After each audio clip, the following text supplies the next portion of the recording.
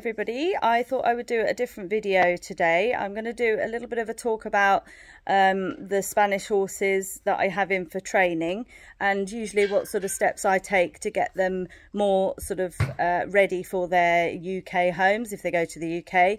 Obviously I do sell to other parts, but mostly obviously the horses that I have are being sold for dressage, so it's important to get them out of the Dominique tack and into the English tack, so that obviously it's not a shock and that they know how to go properly, you know, from the correct sort of principles, leg to hand, and, you know, with a nice sort of bit in their mouth, really. So that's the biggest thing of my work. That is what I have to spend the most time on, you know, getting them used to the ways of things. So I thought I would just do a video showing an example with my mare Farandula. She is a lovely 8-year-old mare that I've had now for a couple of months. She's a prime example of sometimes how they arrive from their past lives in the sort of Domovaquera or Romeria sort of areas that they might have been used in. So she's lovely, absolutely the most genuine mare I think I've ever met. Very, very sweet, very eager to please. But she had a lot of issues with sort of accepting the new style of riding. It would make her very upset, just from the remnants really of what she'd experienced in the past with the horrible Soretta and the Domovaquera bit that she was used to being ridden in. Sometimes as well, you know, this is nothing against the Spanish. They have their ways and their culture, and I totally respect it. But, you know, a lot of the horses that are very, very honest, very easy, they do get a little bit exploited because of that. You know, in my opinion, they tend to become very sort of, they just hold on to it all. Whatever you want to do with them, you know, they just sort of take it, whether they like it or not. And that's not beaten into them, certainly not in Farandula's case. She had a lovely owner who was very, very fond of her. But just sometimes a little bit of ignorance, or how they are, you know, in their culture, the way that they just sort of, you know, don't do a lot of work with them, and then they sort of expect them to kind of be tacked up and then go out for these amazing rides and, you know, to the sort of fiestas and things like that. So, you know, these horses are having to sort of just toe the line basically, and they've not really got any other choice. So, you know, I just like to bring everything down to basics initially, and that starts with removing the sort of whole leather wear over the nose, over the mouth, everything, and putting everything back to basics. So she was ridden quite a lot in the sort of plastic rubber type bits. I do that with these ones that come a little bit more tense in the mouth, so that they can obviously learn to sort of unlock their jaw and just sort of mouth the bit and sort of not fear it anymore, you know, not feel uncomfortable with the pressure.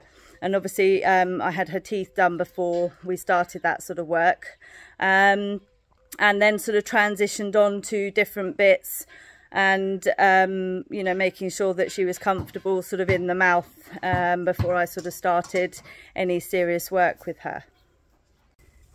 Now the bit that I like to use is a good transition bit. This is a bomber happy tongue, which provides a lot of relief over the tongue area. Obviously it's got the sweet eye, it's not very clean, sorry about that. But you know, it's very much sort of a sort of tongue relief. Also, if you look here, this is an example. It's not mine, it actually belongs to my partner. I've never ridden in one. But this is the sort of typical, or one of the types of the sort of Domovaquera bridles that people like to use, and as you can see, it's pretty fierce. But, you know, if you put it down to basics, this port is obviously very much what you would find on like a double bridle Weymouth. This sort of goes up and down, which is just horrible, isn't it? I mean, it's just, and it's rusty and all sorts. And then they do the chain, obviously the link of the chain really quite tight, so that provides a huge amount of sort of pole pressure when they're using that. However, they don't quite often ride too strongly off this bit. I don't really know what that bit's for, to be honest with you, but anyway, probably it's just to hold the sort of structure of the thing sort of together. And then on top of that, my partner, when he rides, he's not a nasty person. This is the Soretta, and as you can see, this part here, if it focuses, this part here has been covered. Now underneath that leather, you can see some pretty nasty serrations, and that is the Soretta. like serrated knife, I guess. That's what I how I was learning it when I learnt Spanish. But this has been padded, obviously, so that it can't cut their nose. Now, anybody that has imported a horse or, you know, seen some of my horses close up, you will see that some horses have got slight scarring from that. And I've seen it range from just a few little marks to, quite honestly, open wounds. I mean, this is the first thing that I just found absolutely abhorrent in the sort of the way that the Spanish ride. But again, not saying anything, not slagging them off or anything. It's just my opinion. I don't like it. I would never use it. And part of my work is to, you know, hopefully send these horses to better places where these sort of things are a distant memory in terms of their ridden and working life. And this part of the bridle is called the mosquero, and that's the bit that you'll see kind of whizzing back and forth, like the fly fringe. And a lot of people, when I'm selling my horses, they ask me, why is their forelock cut? Now, this is sort of biggest reason because this is kind of the fly fringe, if you like. So obviously if they have that big long Andalusian mane underneath it, it's going to get very hot, it's going to be in the way, it doesn't look neat and tidy. And in the world of sort of Doma Vaquera, it's usual to actually cut to the forelock, which gives this, you know, a lot more sort of room and sort of finesse, really.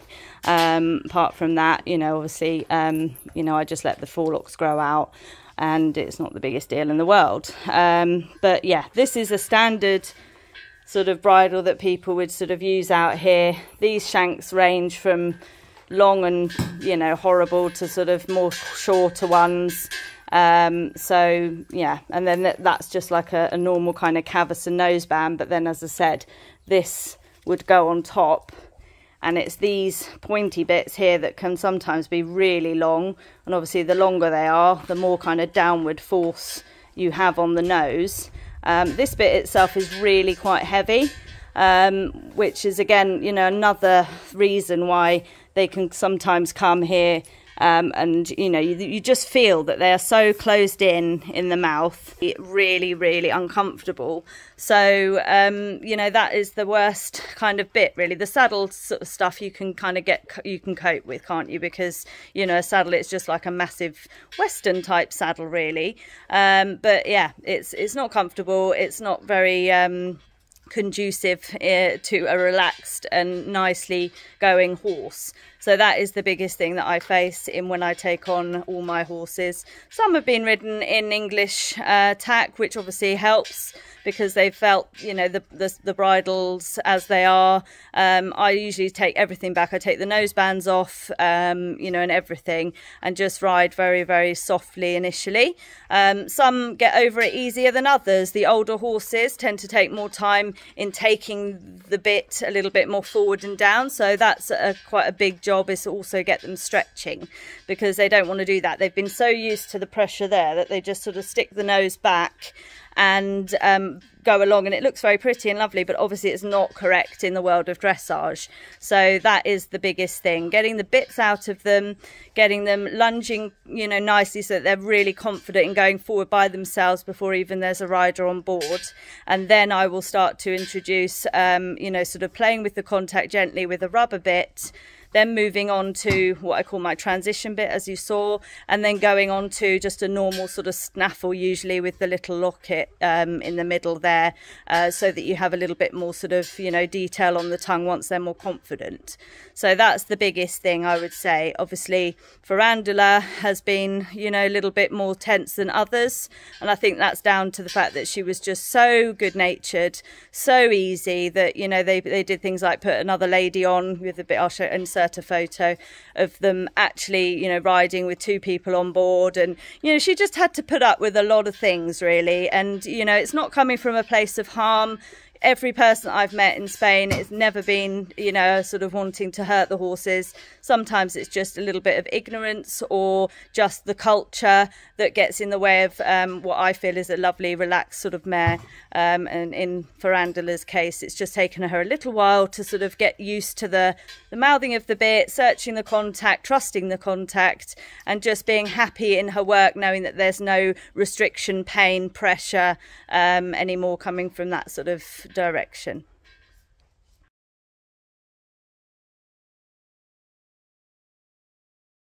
So this was her back in March. You can see that the walk's quite choppy, quite jumpy, and that I'm making very small corrections just to bring her back a little on the spot, just to slow her down, a little bit of pressure in the mouth, and then releasing as soon as she gives me that, so she learns that the pressure's not there all the time. And just, you know, trying to get her, at the moment, you know, she's bobbing up and down, the contact's very sort of unlevel, but just sort of letting her know that she doesn't have to go around 100 miles an hour, and that it's quite acceptable just to stay and walk and just to take in the lovely view. I could hardly touch her in the mouth in these days, but you know, now I'm getting a lot better. I can ride with my leg on. And you can see the same sort of thing goes for the trot, very sort of sewing machine trot, as I like to call it. Occasional sort of coming up against the hand. I'm just trying to keep my hands really soft and in the place at this point, because there's no point in trying to sort of fight her or be hard with her. So a little bit of transition there just to get her to just come back to me in a nice way from my knee and thigh, and from a little bit of an aid there from the seat. Giving all the time, I think you could see there that I was just giving the inside rein, so that she just hopefully would soften around the inside bend slightly, so that we could start to just get some general suppleness and looseness into the work, which is obviously what she found really, really difficult.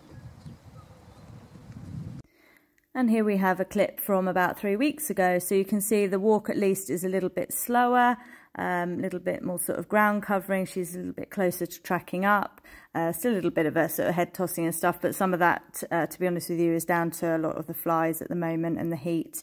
But yeah, very much improved. The trot, as you can see, it's, you know, obviously she's got quite elevated sort of action anyway, but she's a lot more through and sort of looks more supple, a little nice swinging back and forth of the tail there. And she's just a lot more in the rhythm. She's a little bit more out in the nose without being quite so guarded. Here you can see her just moving her into an outside flexion, and then I'll swing her gently back to an inside flexion on this part of the circle to just help keep those shoulders and the poll and everything really nice and soft, so that the hind leg can come through and she can confidently go forward with the momentum rather than sort of in up and down in the itty bitty trot. So I'm really pleased with her, much, much better. Obviously, you know, long way to go, but, you know, they've all got their training issues, and I've got no doubt that she will just go from strength to strength now this tension is away. I hope you've enjoyed this little video and insight into what I do. And if there's anything that people would like to see or know, then please do let me know, and I'll be happy to do some more videos on this topic or any other topics to do with training the Spanish horse. I would like to sort of point out that this video is just my opinions and my experiences. I'm sure other people would have different things to say, but this is what I've experienced, and this is sort of the current theme that I've had over the sort of 8 years of me being out here. I'd like to also just sort of say that, you know, I hope that I also bring quite a unique service to people buying horses from me, because, you know, there isn't that many riders of my level out here that are actually, you know, training the horses and preparing them for what lies ahead. Obviously, if you're buying from a Spanish rider or a dealer, then you are sort of very much getting the rawness of a Spanish horse, of how it's been managed and trained out here. I hopefully bridge the gap and, you know, do quite a lot of training from my side, from my perspective and from my skill set, to enable that the horses go on to their new homes nicely trained with hopefully good basics, and are ready for whatever their new owners want to do with them, really. Thanks very much for watching. I hope you enjoyed, and I will see you very soon for a brand new video.